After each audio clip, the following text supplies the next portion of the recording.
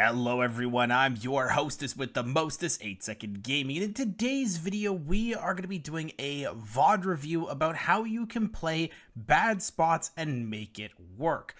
Now this is a video from a couple seasons ago, but with Newcastle being extremely popular in the meta and Olympus being back, I felt like it's time to bring it out of the vault, do a VOD review to show you guys how you can play some of these spots, and help you guys in your end games to really excel and start to climb. But before we actually hop into this, if you guys at any point in this video find this useful, please hit that like and subscribe button. It really does help my channel out, because the more people that do that, the more that YouTube pushes us into the algorithms, that I get more views, and it just helps my channel out a ton. So if you guys find this video useful, please do that, and I thank you. But now we can actually jump into what this video is all about. And with this, we are playing Newcastle on Olympus, and we do have an actually decent team comp. Now in this situation, I am duo queue with my Bangalore, so it's not as bad as other seasons where you might be really stuck in a solo queue situation, or you might be in like a weird team comp, but with this situation, it's not that bad. Now in this particular spot, we are playing just outside Bonsai, and the zone is pulling into Solar just outside Icarus right here, so it is going down the hill towards this area.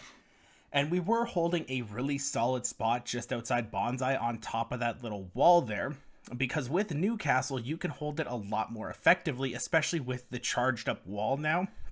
It is such a strong perk, and when you take it, it just allows Newcastle to really bunker down some really bad spots normally. But now with this, we are able to play this wall until it did have to move. And now while the zone is moving, it does look like we are in a pretty bad spot here, because there is a team playing up top here, and there are teams inside Solar. So what my team is starting to do here is play off of what we have at our disposal. And you can see here our Wraith is starting to portal, and they are making their way down here. So what I'm trying to do is support them and try to look out for them. I have a Spitfire, I have a 2-4 on it, so I am able to provide some cover fire. I don't have a ton of ammo left, as you can see here. So I'm not going to be able to do a ton if she does start to get shot at, but I am going to be able to do something if she does get shot at, which is very important. If you have a situation like this, you need to be thinking what you can do to help your team no matter what the situation is. Because if things start going south, you need to be thinking in your head, okay, my race starts to get shot at. What can I do to help? Do I take the portal? Do I shoot? What is plan A? What's plan B? And even what could plan C be? Because you have to start thinking about these things in your head. You have to start having those plans if you actually want to climb. Now, thankfully, my Wraith actually does get a pretty solid portal off here, and you can see there is a team that is going to be near her, but it's not the worst thing in the world, because we are able to take this portal a little bit late, and we are going to be able to take this and support her without there being a ton of pressure on us. Now, while we do come through this portal, it's not the biggest threat in the world to be going through that portal, but there is a team that is here, so we need to be aware of that. I see way too many people go through a Wraith portal and assume that it is safe. Never, ever, ever assume that a portal is safe. When you go through, you have to be expecting the worst. Even though I did go through that portal and I did see people, I'm always expecting there to be kind of a worse situation around the corner, because then I'm planning for it and I know that it is there. That is something that you need to get into your head as well. Especially if you are a solo queue player. You need to be expecting the worst, because then you're planning for it. If you're expecting your teammates to do something, or you're expecting your teammates to make the right play, you are going to get let down, and that's just something that happens a lot. Now, after I do kind of fight with this conduit a little bit, I do take a little bit more damage than I want to, but I am playing Newcastle, so I am able to use the shield, and I am able to still apply pressure, because I don't want to let this team get a foothold. If this conduit were to be able to set up on this box, play this box, her teammates wherever they are, because one might be over here, one might be over here, who knows? I haven't really seen where the teammates are. If they're able to come back around and support the conduit, and we've just let her play on this box, then we don't really have a lot of solid options. Yes, there is the option to play right around here, there is the option to use my ultimate, but I don't want to use those until I have to. So what I do is use a much easier cooldown, which is my tactical, and I start to apply pressure with it. Even the tactical just moving forward is enough to scare some people. But on top of that, my Wraith is also moving up as well. So she's trying to get angles on the right.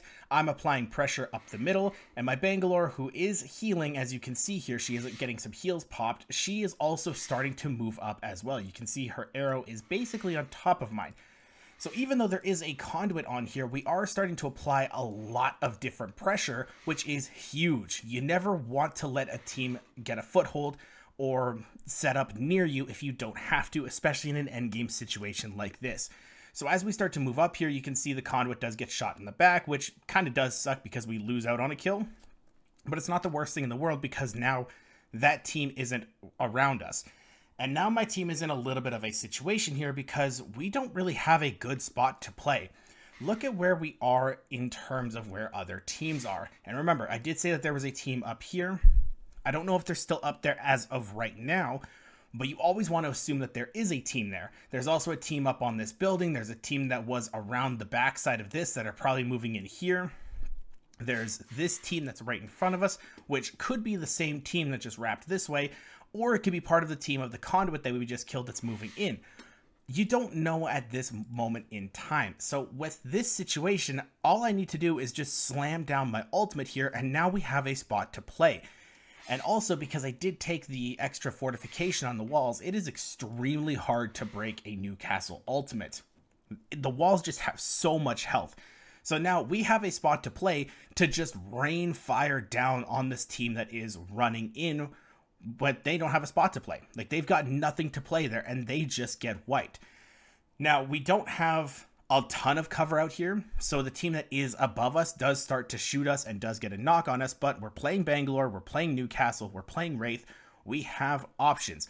So we just get the Wraith up, or sorry, we get the Bangalore up, the Wraith is able to get the knock out there. We're getting pushed by these teams, which isn't the worst thing in the world, because the more teams that we get pushed by, the more options start to open up to us.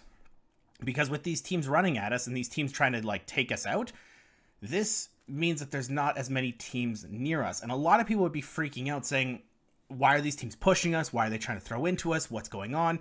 Well, these teams also don't have a spot to play. They don't have the best options.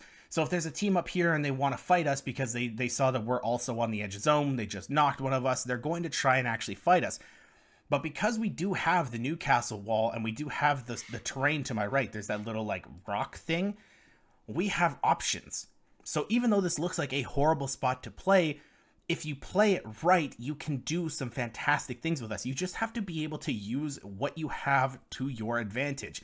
Now, if you didn't have a Newcastle, you have to think about what you do have. Do you have a Gibraltar? Can you put a bubble down? Do you have a Bangalore? Can you put smokes down? Do you have an Ash? Can you use the Ash TP to potentially teleport you to up here, or teleport you over here, or get you somewhere that isn't this spot?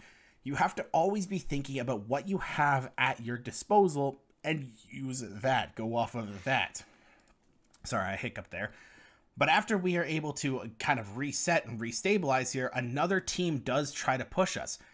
But again, we just have such a decent spot to play here because of the Newcastle and because we are using everything to our advantage. So they actually can't push up on us. They can't do a lot. Fuse ults us, but we're just able to sit behind these rocks and we're able to just do what we need to do. We're able to reset. We're able to get these, get more meds, get more ammunition, get more everything. And teams aren't able to really do anything to us because there's no options for them to really take us out. These teams are above us. There's teams on the buildings. But again, because those teams just kept throwing into us and kept trying to run at us, so many options then arose because we just played it safe. And this is what you guys really need to start thinking about in your games, is learning how to play things safe and just letting other teams make mistakes. Way too many people try to be the hero and they try to make things work for themselves, but you don't have to. Let teams make the mistakes. Let everyone else throw themselves into bad situations that then you can capitalize off of. Because as soon as we saw those teams run into us, we knew that there's going to be options for us to take. We knew that there's going to be spots for us to take. There's only 4 teams alive, and we are one of those teams. 3 teams can easily fit inside of these buildings.